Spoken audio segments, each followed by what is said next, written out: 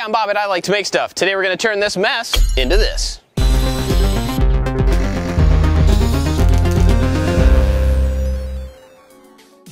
Over the years, I've done a couple of different storage solutions for the back of my truck, and they've helped on and off, but I still have a huge mess. So today, we're going to make a really simple project to make this a lot better, and the first thing we need to do is cut down some plywood. This portion of the video is sponsored by State Farm, Which is awesome because I've personally been a State Farm customer for well over 10 years. State Farm's always been there when I've needed them, and the money that I've saved, thanks to their surprisingly great rates, has given me more money to put into the things that I care about, like tools, project cars, and lumber. And given the cost of lumber these days, that's pretty fantastic. State Farm knows that everybody has a budget, so they can help you personalize your policy to ensure your home and car and still have money left over to put into the things that you love, like building projects. For surprisingly great rates to fit any budget, like a good neighbor, State Farm is there. Call or go to statefarm.com to get a quote today. and thanks again to State Farm for sponsoring that portion of the video. Now back to the project. So I haven't really told you what we're doing here, but basically when you open the window on the back of my vehicle, I want to have a shelf there where you can easily put stuff in there and kind of keep it visible. But then when you pull the tailgate down, you've got a whole different set of storage underneath. So essentially we're going to make this. It's a box, it's a shelf with some containers underneath it, and I'll show you those containers in just a second.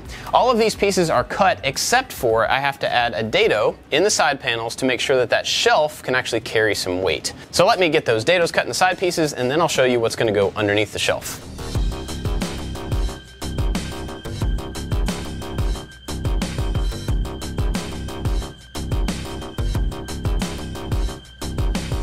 Those dados that I put in are to hold that top shelf, so this is the outer piece.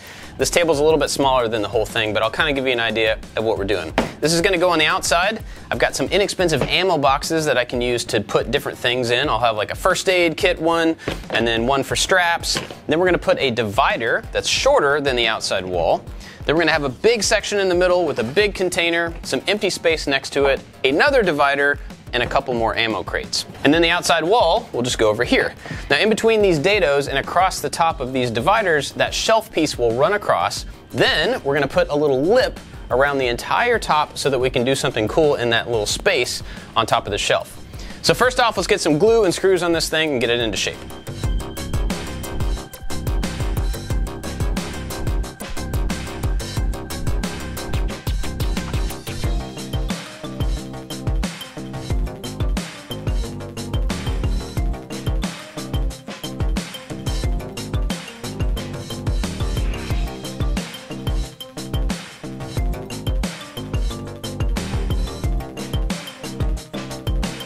And for these dividers in here, I just made some really simple spacers. These are just offcuts.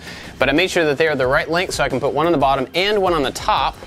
So when I slide in the divider, after I put glue on it, I can knock it into place and it's gonna be the same distance on the top and the bottom, and that makes sure that it's also 90 degrees from these other pieces.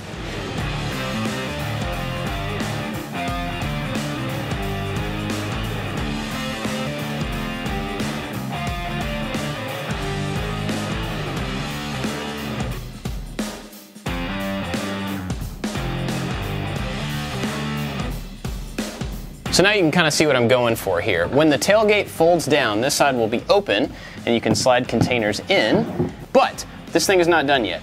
I've got this top section and I want to make a drop-in mat that will actually fit in here, that will be waterproof in case I spill something in this top section. I also have to paint the entire thing. I have to make the plywood a lot tougher on the outside, so we're going to cover a lot of this with something else. We also have to attach this thing to the vehicle so it won't go flying around if there's ever a wreck. But before we do any of that stuff, we got to paint it black. Paint it black. All right, it is painted. I hope you enjoyed our painting montage that we threw in there because it was so exciting. Just kidding. Anyway, at this point it is ready to be finished up, and so one of the things that we're going to add to it to kind of protect it is putting an aluminum cover on all of the exposed edges that are going to take abuse. This tray is going to have things dropped into it, so this edge is going to get hit a lot. And as we slide things in and out of the front, those edges are going to get hit. So we're going to cover all those with pieces of aluminum. We've got a combination of C-channel that's like this. It's going to go around things. We've got some angle iron to fit in certain areas. And all of those pieces can be cut with any woodworking tools.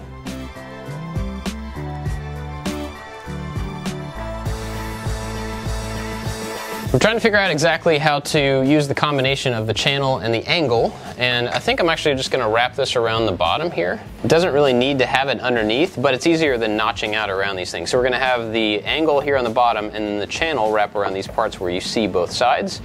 I think it'll end up looking pretty nice.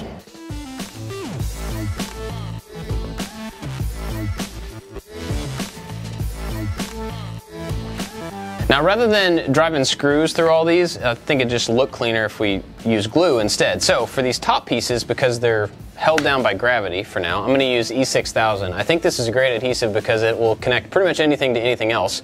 And in this case, gravity holding them down, it will give this plenty of time to dry, because this does take about 24 hours to fully set up.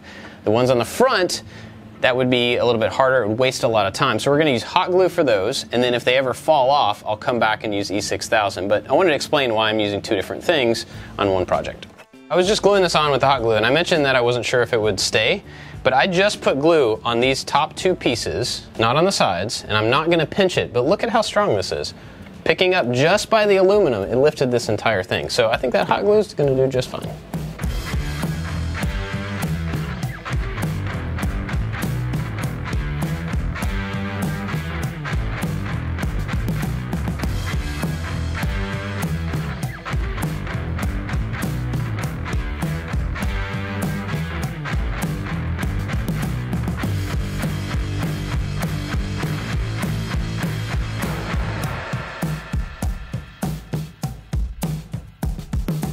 These pieces went on pretty well. Had a lot of trimming to do to get everything to fit correctly, but it's on there, it's good. And one last thing I want to do to this is actually trying something I've never tried before. We're going to make a tray that goes down in here so that we can set stuff in it, but if I were to spill anything, whatever that spill is would be contained in this area. So I'm going to try something with neoprene and try to cut some pieces and glue them together. This is apparently a glue you can use with neoprene and rubber and latex. I've never done this, so we'll see if it works. I bought a roll of neoprene off of Amazon. Oh boy. This stuff I don't think is going to work. So we went to the fabric store and found some actual neoprene.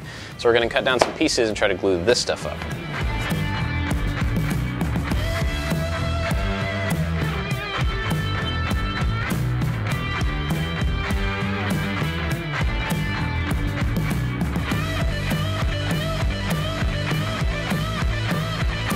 Now this is some sort of crazy contact cement.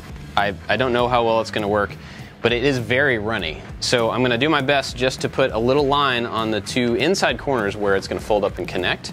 But luckily it's black, so if it's messy, it doesn't really matter.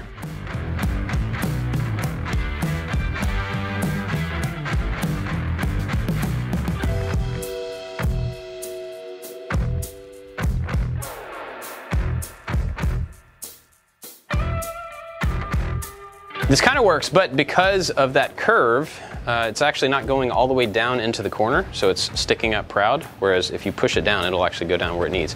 So I may end up having to actually cut these corners out and glue them up just to get it to actually square off, or I could go around and trim off the top and just let it be a little bit loose inside there. I think for it to fit better, I'm going to go ahead and make big cuts, push it all the way down in there, and then re-glue it. I decided to go ahead and pull these back apart. I was happy to see that this joint was actually pretty strong, and I had to work a little bit to get it torn. So I think this is a pretty good method for doing this. I just don't like the construction. So now I'm going to basically cut from this point to this point, get 5 individual pieces, set them in place, and glue them into the shape that I want. I'm not going to show you all that because it's more of the same, but I'll get that work done, and then we'll go put this thing in the back of the truck. I did go ahead and make the other tray, and it technically worked, but it didn't really work. Basically, the neoprene is just too floppy. It doesn't have enough body to stand up straight along these long walls. So I made it, but I'm not going to use it. Instead, I went ahead and put in some marine vinyl in the bottom here. I just used some spray adhesive to get this down. It's not going to be waterproof, but it will be water resistant. So if I spill something, I can at least wipe it up. And I can always go back and caulk in these seams if I really wanted to try to keep any kind of liquids in that surface. So now it's pretty much done, but we have to make sure that it is secured down to the vehicle just in case we were to tumble. We don't want this thing rolling around inside the car. So what we're gonna do is use these hooks that are built into the floor of the car. There's one on each side. And so we're gonna put a washer back here and then a bolt that comes up through it so that when that's pushed down, we've got kind of a stud. That stud can go through a hole in the bottom of this piece, and we'll put on another washer and a nut, and it should be locked in place.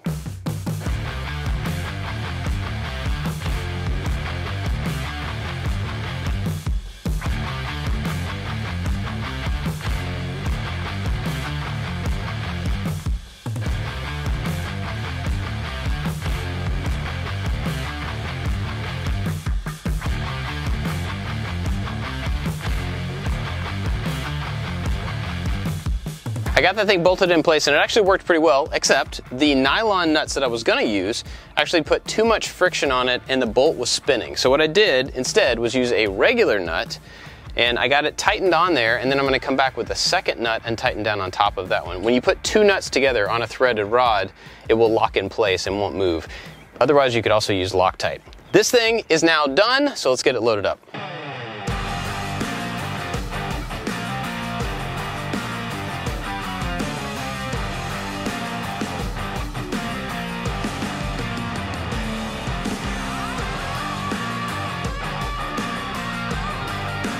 So this thing is complete, and actually it turned out pretty awesome. It's very simple, there's not much to it, it's just a box, but dressing it up a little bit to protect it and to just make it look better, it actually looks pretty cool, and it totally does what it needed to do because this area is not a mess anymore. Now, one thing I still have to do, and we'll do this on Instagram over the next week or so, is add some labels to these boxes so I know what's in them. That way I could send somebody to the vehicle to get recovery gear or first aid or whatever we have in these boxes long term. If this gave you an idea for something that you could make in your vehicle, I would absolutely love to hear about it down in the comments, so please let us know down there. We've got tons of other types of projects that you may want to check out, and if you're not subscribed, be sure to do that as well. That's it for this one. Thanks for watching. We'll see you next time. I did make the other tray, and like technically it worked, but it didn't really work. Right. Farts. Snatch block! Dang. Oh, the fan exploded. Okay. Ready?